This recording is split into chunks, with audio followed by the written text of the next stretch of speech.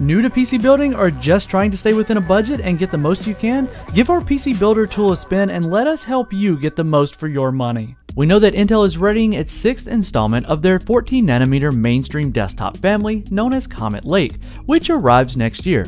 There has been much that we have talked about, but today we have an exclusive information covering the entirety of the 10th generation desktop CPU family, ranging from each specific SKU to the platform itself.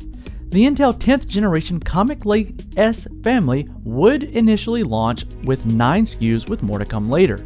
They would be segmented into the Xeon W, Core i9, Core i7, Core i5, Core i3, Pentium, and Celeron parts. Surprisingly, Intel would have 2 different chip layouts for their Comet Lake family.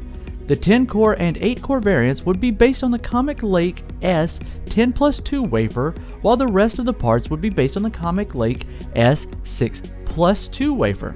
According to the Intel slide, the 10th generation Comet Lake family would deliver an 18% performance improvement in multi-threaded compute workloads compared to the 9th generation processors, as well as an 8% generational improvement over the 9th generation processors in general Windows workloads.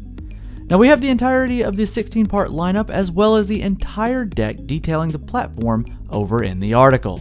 For more on this and other news, follow the link in the description and make sure you're subscribed and hit the notification bell so that we don't miss you in the next one.